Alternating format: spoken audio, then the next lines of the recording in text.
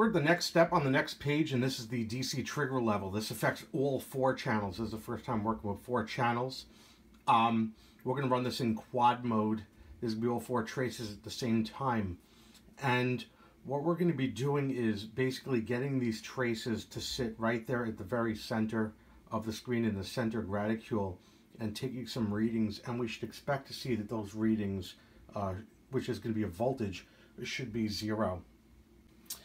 The tolerance for which is extremely small on this. We're really looking for extremely close to 0, which is, I don't know, kind of funny when you consider that you can't really tell how perfectly perfect you could get it to the center graticule. So I guess that's a little bit subjective, given the nature of this and how specific it is. I got a feeling that I'm not going to be adjusting anything.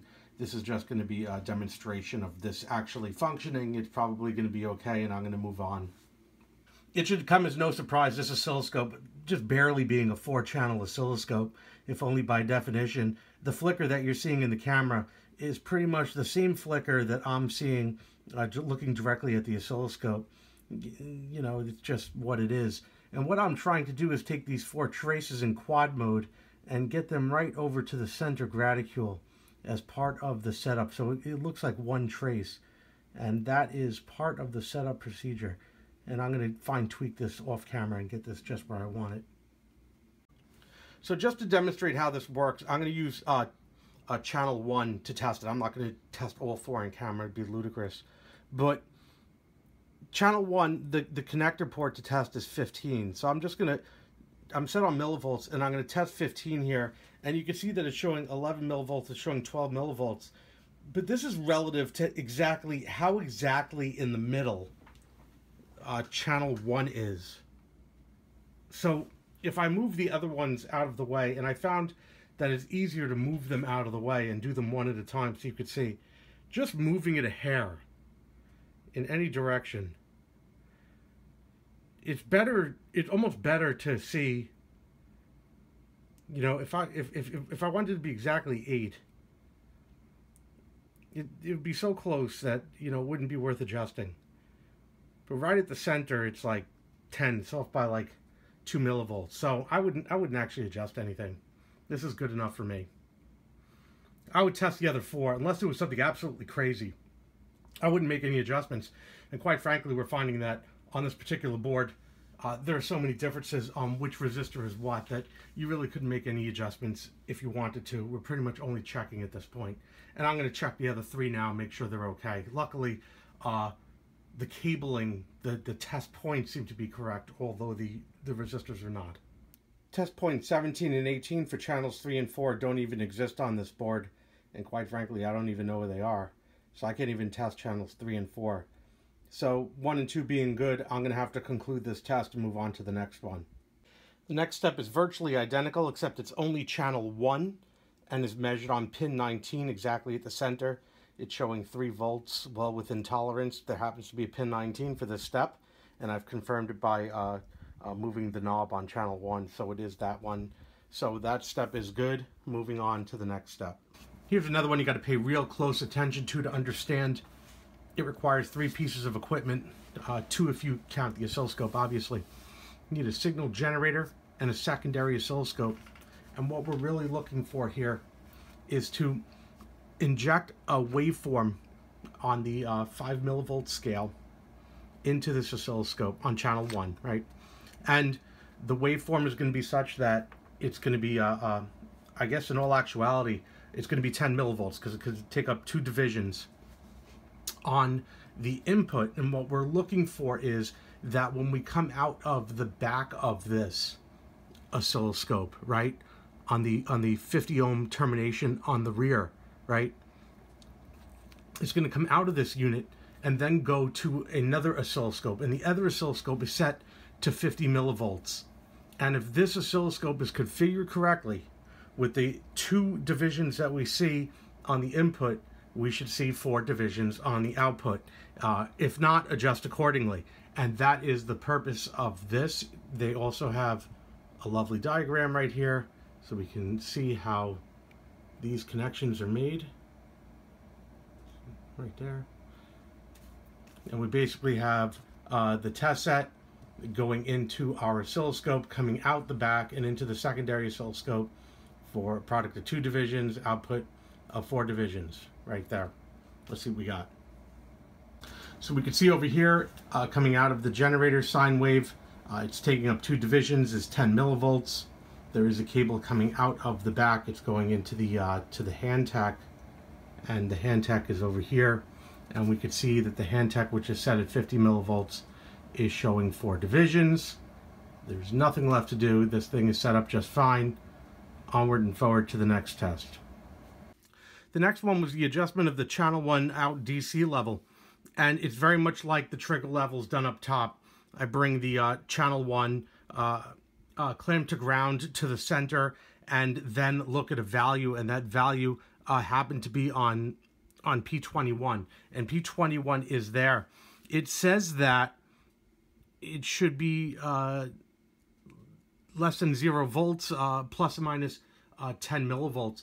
When I measured it, it was actually 32, which is a bit excessive even for me going a bit lenient on this. And I said that I wouldn't adjust any more potentiometers, but I'll tell you that VR9 was sitting right next to that connector, and I said that, you know, in this case, there's a very good chance that VR9 is the right one in that case. And it turns out that I was right, and I was able to bring this one right back to 0 volts. So this one was actually way out of calibration, and now it is perfectly calibrated. So I move on to the next step. Next step talks about square wave characteristics for 5 millivolt and half a volt ranges. It injects a 1 megahertz square wave into the unit to produce a 6 division square wave waveform, both at 5 millivolts and half a volt, and basically gives you a whole list of different, they look like tuning capacitors, TCs, to adjust at your own peril on this thing in an attempt to maximize the perfectness of that waveform characteristic. I'll tell you right now, given the quality of the square wave at 1 megahertz, and I did have a ring forming at the leading edge of the square wave, and I did make one adjustment on TC3 that pulled that out, and that was the only adjustment I made. I found no reason to make any other adjustments based on the diagram that was provided here. So anything else that I saw was irrelevant. So that's all I needed to do. I've also been able to make this adjustment at 5 millivolts as well. Pretty much the same thing, just doesn't look as pretty because it's 5 millivolts. That concludes this portion of the calibration. The next step is identical to the previous step. It's just done for channel 2. The exact same thing, but we're going to work with different adjustment controls. Again, when looking at the square wave at 0.5 volt and 5 millivolt, we could see that it looks really good. There's no need to do any adjustments on this. We're going to proceed to the next step. So I'm at the ranch and I'm picking up the shell for this oscilloscope, and it's been redone with truck bed liner. Came out very nice. The top of the MT665, which was previously restored, was in really bad shape. That has also been redone with truck bed liner as well. And it also has new fasteners. The truck bed liner is extremely durable and lends well to being in an auto shop. It is not paint. I mean, it's really hard stuff. So I'm going to bring this back, and as soon as calibration is done, it's going to be reassembled with this box. The next two steps talk about the square wave characteristics using the 5 times gain. And this one talks about employing a 20 decibel attenuator in line, and I imagine that so they could get a signal low enough that you could see it on the using 6 divisions as shown here, and still be able to see 6 divisions at 5 millivolts, still using the what is that, the 5 times gain, and I think that's the reason they do that, and we'll see what it looks like on my screen. One of the problems I have is one of the methods that I'm using to be able to get such a low amount of voltage come through here. I'm not using an attenuator, and I'm definitely not using a calibrated one, but I'm getting a bit of ring, and that ring is only present when I use this method, probably because it's not ideal. As you recall, the attenuation that I'm using is a resistor to ground, as shown here. That being said, if we look at the signal without the 5 times, it's relatively small considering this is on 5 millivolts. You know, it's a tiny little thing. And this is it, you know, multiplied by 5. And I think for a wave that's almost non-existent, this is a pretty good characteristic considering some of the noise I'd be letting in by that really dirty hack that I put on the other end of the cable. I'll call this good enough. We'll move over to channel 2, do the other one. I should further point out I could have gotten the signal even cleaner by turning on the 20 megahertz bandwidth limiter.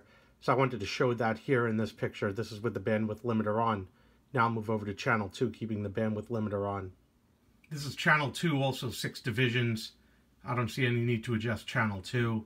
That ring at the end is introduced because of the kludge that I've created at the beginning of the cable. But there's nothing wrong really with the square wave considering the extremely small signal that's being injected into this. Moving on to the next step. This next step has to do with input capacity and Q ranges, right? And there are some measurements and adjustments and controls, and it breaks it out in a list here, as well as some setup information as to how it wants the device set up in order to accomplish this task. When I initially saw it, I saw the test equipment required was a 4343 Bravo, and I had no idea what that was at all, and I could be forgiven because I had to go and look up and figure out what the hell this thing was. And it turns out that this is a Q meter, a very expensive device. It's hard to come by, and I imagine in some form they're still around, but I don't have any laying around. I'm not going to be able to do this test, so I'm just going to talk about it briefly. Some test points and adjustments and controls that are probably wrong for the specific card anyway, that require changing for ATT. And this is for channel 1 and channel 2, and there are some side notes here with regard to some things dealing with overshoot. There's nothing else I could really say about this. I don't have a Q meter. So that's it for this test. The next one we're doing is channel 3 waveform shaping, and we are putting together basically we're using quad, so we're looking at all 4 inputs at the same time, though we're only really checking channel 3, and that's probably because it's the only way to do it. Everything else essentially is either clamped to ground or unused, and we're injecting a square wave at 1 kilohertz basically, and since there's no real way to affect the voltage per division on channel 3, it is being done by adjusting the voltage of the oscillator itself, though the time division is set to 0.2 to give us the wave that we're looking for. And this is plugged directly into channel 3. It's set up for quad. The triggering is set to trigger off of channel 3, and basically what we'll have is our 3 other channels, which I've pushed to the center graticule so we're not reading them, and on the outskirts 3 divisions offset from the top and 3 divisions offset from the bottom is the 1 megahertz sine wave, and that's what we're going for. So that's what I have set up now. Let's take a look. I should point out what I meant to say was 1 kilohertz, not 1 megahertz is what we're starting off with, and the lines in the middle are just the other 3 channels, and what we're looking for is the shape of the square wave on the outskirts here, and that looks just fine for what we're doing. There's a little tiny bit of curve at the end, but I really don't care about that. And again, as most of the connections on this board are suspect, it's really not worth making an adjustment or trying to hunt it down for something that really looks like that. So I'm going to go to the next portion of this, and we'll take a look and see what that is. I've now moved on to step 3 in this, where I've adjusted it to 1 megahertz and adjusted the time division accordingly to accommodate that. Looking at 1 megahertz, we could also see it looks very nice. There'd be no need to make any changes to this either, so we're going to call that finished as well. These efforts are essentially repeated again for channel 4, as shown here on the top. One note though, there is no A trigger source for channel 4, so you have to use the signal in channel 3 as a trigger source, and the B trigger source is channel 4. Couldn't find my other coax cable, so embarrassingly I used my oscilloscope probe off the T connector. I ran it down into channel 3 and connected it like this, but it worked good enough as a trigger source. It wasn't the signal side. And for all that effort, we got channel 4, which we could see right here. We also got channel 3, which I had to kind of move out of the way. We could see like channel 3 hiding here. So I had to be a little bit creative. But there's channel 4. Channel 4 looks good. So I'm going to move on to 1 megahertz. Here's 1 megahertz. It was a little bit harder to hide channel 3, which we could see up here. That's channel 3, but here's channel 4, and channel 4 at 1 megahertz looks really nice. Definitely not going to do anything with that. We're going to call that good and finally move on to the next step. The next one again uses the 4343 Bravo to measure the capacitance of the input jacks, channels 1 through 4. And I'll admit that having the trigger sources set for what they were kind of threw me through a loop on this one, because I don't know why the trigger sources would be set for the input jacks, but whatever. I don't have the equipment to do this, but out of basic curiosity, I decided to check the capacitance of the jacks at the jacks, and I had to use a coupler to do it. And those would know, if you're measuring in picofarads, if you're using a coupler, you've already lost the battle, because you've added on a significant amount of picofarads, depending on the jack you had to use, right? So I saw, you know, low 30 picofarads on jacks 1 and 2, and then an extra coupler I had to add on the bottom, so mid 30s. So I don't even know if that's correct, because I didn't use the applied tool. And this is what got me right here. Be sure to make the adjustment of input capacity after making a 1 kilohertz square wave shape. Why would I be doing that? I have no idea. My assumption is this, and that is that the tool that's being used actually makes some sort of square wave shape and takes a measurement at the same time, like it's an all-in-one device, and this is what you're doing with that device, and then it renders some sort of value. You don't stick a capacitor meter onto the input jack. I just did it kind of for fun. I can't do this measurement, so that's all I really wanted to say about that. The next one talks about the vertical axis here and setting it up, and it's pretty straightforward, this one. We're going to set it up on the scope, we're going to view it, and then once we have it set up right here, we're going to look at the overshoot. The thing is, we're going to go through every possible voltage per division for each channel, and we're going to have to adjust the frequency generator accordingly to maintain the 6 divisions. So I'm going to go through that. I can't do it on camera, I need 2 hands, but I'm going to make sure it's good. Here it is at 5 millivolts for channel 1. Before I adjust anything, let me bring it over to channel 2. There it is, channel 2, and there's 5 millivolts for channel 2. Now I will check them both at 0.1. Here's 0.1 on channel 2. I'm skipping the other ones right now for the camera. I'm not going to show all of them.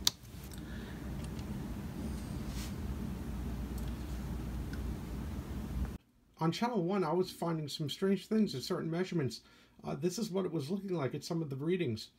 Other voltages per division were looking just fine, and then you'd run into something like this. And it took some research to find out that there is some capacitance measurements that are made here in this switch housing on the left side, right here, these holes. And they have an effect on the way that the sine wave is portrayed, and it takes that curve out, as I'll show you here. So it is important that each and every one is gone through to straighten out that sine wave. And I'm going to go through all these very carefully on channel 1 and channel 2 and make sure that that bend, you can see, that looks kind of cool, that bend is straightened out on all of them. It actually took quite a while to sort this out and get these things calibrated so that all of the different voltages per division worked good on channel 1. Channel 2 was solid, luckily. It didn't require any adjustments at all, but channel 1 was really in a bad way, and you had to go back and forth, and one would detune the other. So it was a significant amount of work tuning these slugs here to get them just right, but it is done and it is completed, and I'm moving on to the next step.